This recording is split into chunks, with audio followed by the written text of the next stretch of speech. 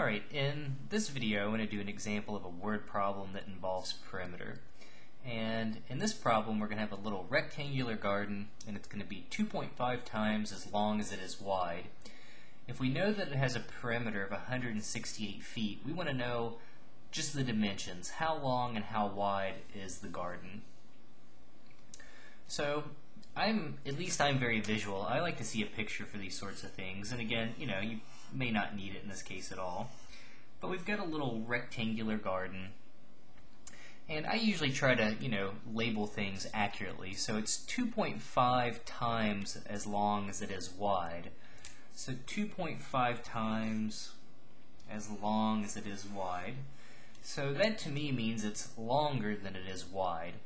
So what I'm going to do is I'm going to label, the sides of my little garden. So this is our garden here. That's what it's supposed to be anyway. So I could, label this as A and B and C and D, or I could start, just throwing letters on anywhere. But, when you have more information, half the battle is labeling the picture correctly. So, okay, so it's certainly longer than it is wide, so maybe I'll call that L, and as a result, this other side would also be L because it's a rectangle. If I label this side as W for the width, again, since it's a rectangle, this would also have to be the same width of W. Well, remember the perimeter is just the distance around the object. So the distance around, we would have to go W plus L plus W plus L. And if we combine our like terms here, we have 1W and 1W, which will give us 2W. And then we have 1L and 1L, which will give us 2L. And that would be our formula for our perimeter of our rectangle. But again, we still have a little bit more information. Again, we know that it's 2.5 times as long as it is wide. We also know that the perimeter is 168 feet. Well, so on the left side, the P, that's again the perimeter, we can simply plug in the perimeter is 168. Okay, now this other part, it says it's 2.5 times as long as it is wide.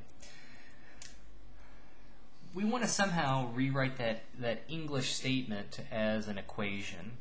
And to me, it's going to be one of the two. Either the width is 2.5 L or the length is 2.5 W. And I think which one of these two is correct? Well, to me, the first equation says the width is 2.5 times the length. But that's not what it says. It says it's 2.5 times as long as it is wide. So that means the length equals, well, 2.5 times the width. And again, if you think about it, if the 2.5 wasn't there, that would say the length and the width are exactly equal.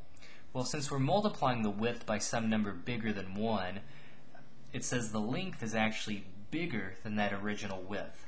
So I think the first one just doesn't quite make sense. So we're going to use this equation, this fact that we can replace, basically we can replace anywhere we see an L, we can replace it with this 2.5 times W. And this to me is, this is kind of one of the hard parts, is kind of sorting out these things and rewriting them correctly. Alright, so what I'm going to do is, so we've got 2W plus 2 times L, but again we know that L is 2.5 times W based on what we just said.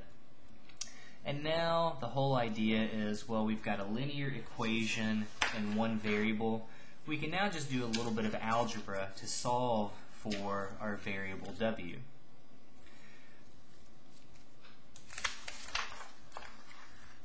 So we've got 168, 2W. If we take 2 times 2.5, that'll give us 5W. And again, now all I'm going to do is just collect my like terms on the right side. So 2W plus 5W is going to be 7W. And again, I'm trying to solve for W here, so what I'm going to do is just simply divide both sides by 7. So on the right side, we have 7W over 7, which will just leave us with W. So 168 divided by 7, I think that actually believe that actually works nicely. So let's see, so 168 divided by 7, I believe that's going to give us 24 when we reduce 168 over 7. We should get the number 24. So it says, hey, actually the width in this case, so it says the width is actually equal to 24 feet, and we know that the length is equal to 2.5 times the width, so it says the length will be 2.5 times 24, and if you take 2.5 times 24, well, 2 times 24 is 48, half of 24 would be 12, so 48 and 12, I'm getting 60. So to me it says the width should be 24 feet, and it looks like the length should equal 60 feet.